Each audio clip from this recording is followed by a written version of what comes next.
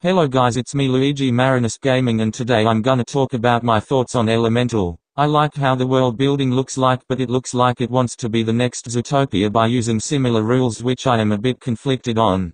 But I do like how creative some of the elements can be in this movie, which might make me less concerned about this movie because of the execution, but I do have problems, and that's mainly the story. So Elemental kinda reminds me of Zootopia, Inside Out and Trolls World Tour, but mainly Trolls World Tour. The reason why I think Elemental looks like a rip-off of Trolls World Tour is simple. So Elemental is about different elements, and there's one rule that elements can't mix. Wait, so that story seems to be a little bit been there done that. Exactly, it's the same concept and story as Trolls World Tour, but instead of elements it's different kinds of music. So in Trolls World Tour the message of music not being supposed to mix is similar to elements not being able to mix.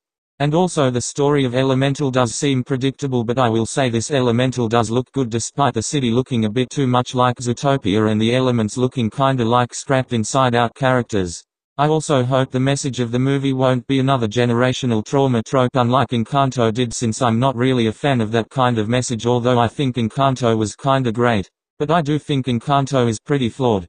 Anyway, back to Elemental. I kinda think Ember's parents seem like the generic Disney and Pixar parents, like they try to copy every parents from every Disney and Pixar movie beat by beat. And also the concept of Elemental itself seems like your basic Pixar movie concept that could be executed well, but this idea just seems like it has already been done in any other movies. Looking at you, Avatar: The Last Airbender, Frozen 2, Trolls World Tour, etc. But I do think designs of the elements look cute. I just hope that Elemental will be a great Pixar movie despite its story flaws. But I believe in Pixar that they can maybe surprise me again, like a lot of their movies that I am doubtful on but get proven wrong at the end of the day. So I am giving this movie the benefit of the doubt, since I also like Luca and Turning Red, which I was kinda doubtful about back then.